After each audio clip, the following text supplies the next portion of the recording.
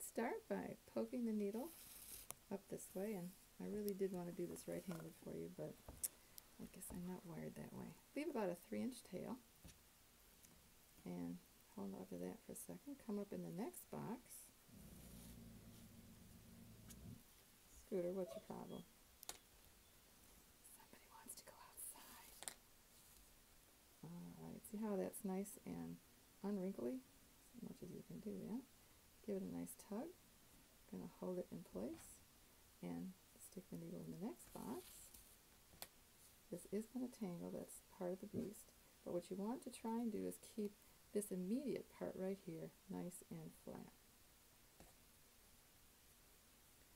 Up through the next box, and as long as you keep going up from the back, that'll be great. You are going to be getting tangles. It's just part of what's going on here. Can't be helped. See, it was just as soon as I said that, I got one. Alright, and as you're approaching the corner, you can untangle this from time to time. It may help. Or just retangle it in a different way.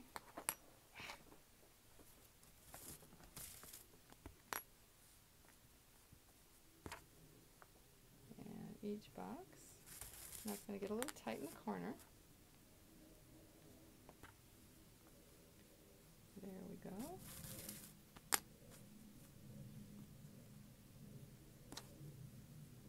And it looks like you're through because you passed it into the cornermost box, but wait, you're not. You're going to rotate this.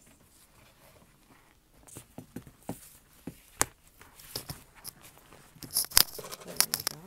And then, and I know this seems odd, but this last time we covered this part of the box. Now we have to cover this part of the box. So you're actually going to put it in this little itty bitty baby hole at the very corner 2 times.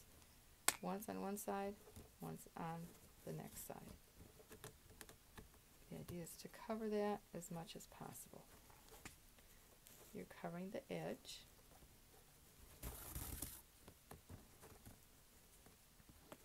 And you'll just keep going around and around until you get all the way to the end. And at the end you'll leave a tail as well. These little things, you can clip them off later, or you can yank on them now. Whatever makes you happy. And when you do run out of the fabric, when you get to about here, take it over to your sewing machine and add another piece to the end. As you get to this little join here, you want to make sure that it doesn't show.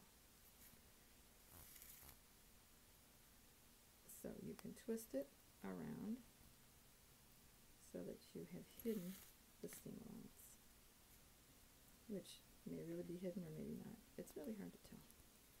Thankfully, you've sewn a nice small seam allowance, and you've back stitched beginning and end, and it should all work out for the best. And if not, nobody's going to look at your rug sideways and say, "There's a seam allowance showing." Hopefully it will be so busy everywhere else, their eyes will be someplace more pretty and exciting.